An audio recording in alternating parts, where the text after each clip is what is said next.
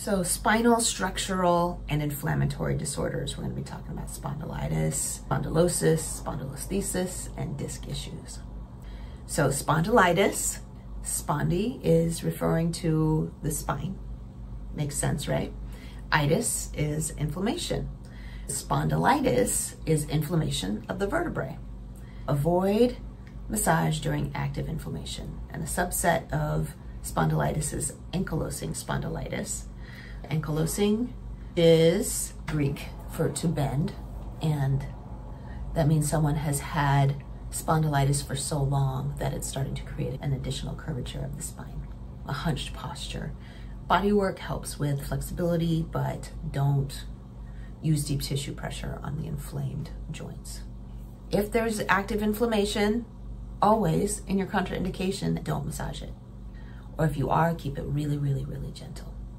So spondylitis and ankylosing spondylitis, when they're not an active acute inflammation, it's okay to give them a decent massage according to their preferences. But when they're in inflammation, then avoid working around those vertebrae. Spondylosis is degeneration of the spine due to aging, typically. There are some conditions that can cause additional spondylosis. Sometimes inflammation can cause spondylosis over time, but the spondylosis isn't about the inflammation. So if someone just has spondylosis, then there isn't really a contraindication to massage as long as they don't have inflammation. And just try to relieve the tension of that spinal degeneration that happens because things get off balance. So, yeah. Spondylolisthesis, see, the spondy part is what made it all so confusing in my head. Spondylitis, spondylosis, spondylolisthesis. It made it all confusing, but that just means spine, spine, spine, spine, okay? Itis is inflammation. Osis is chronic condition. Listhesis means they've overlapped. They're structurally off. So you've got a vertebrae that goes beep, right?